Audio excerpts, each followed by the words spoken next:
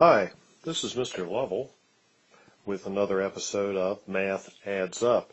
Today we want to talk real quickly about percents. In fact, what we want to talk about is finding the percent of a number without a calculator. When some folks hear without a calculator, their first reaction is to scream in fear. But I'm here to tell you, you don't have to be scared. This is not something that is that difficult. First, we need some benchmarks. We're going to find 10% of a number.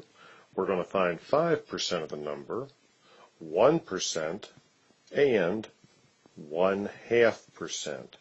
If we can find those benchmarks, then we can find any number. And luckily, finding those four benchmarks are not that difficult. Now remember, these videos don't always have all the information. These are just down and dirty, quick little things to help us with our work that we need to do in class. So the first thing I'm going to tell you is that to find 10% of a number simply means to take the decimal point and move it one place to the left. Suppose I want to find 10% of 250. Well, I know the decimal point is at the end of a number. So all I'm going to do is move that decimal point one place to the left. That means that 10% of 250 is 25.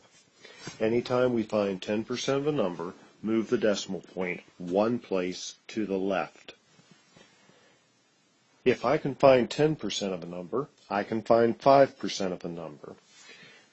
I want to find 5% of 400. First, I think, what's 10% of 400?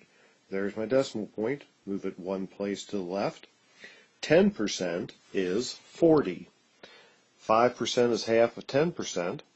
So, half of 40 is 20. 5% of 400 is 20. To find 5%, find 10% first and take half of it.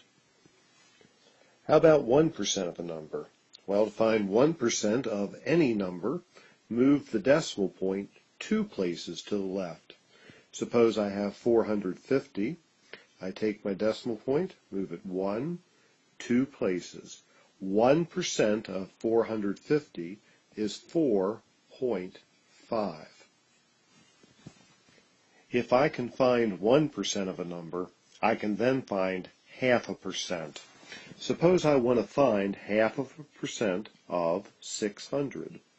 Well, first thing I'm going to do is find 1%.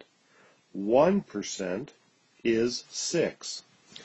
Half a percent is half of 1%. So half of 6 is 3. Half of a percent of 600 is 3. It's really that simple.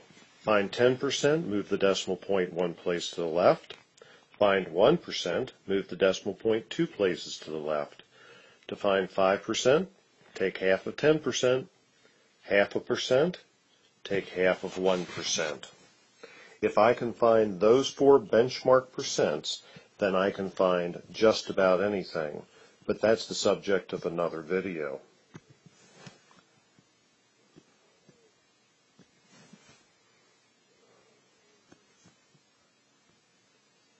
This has been Mr. Lovell with another episode of Math Adds Up.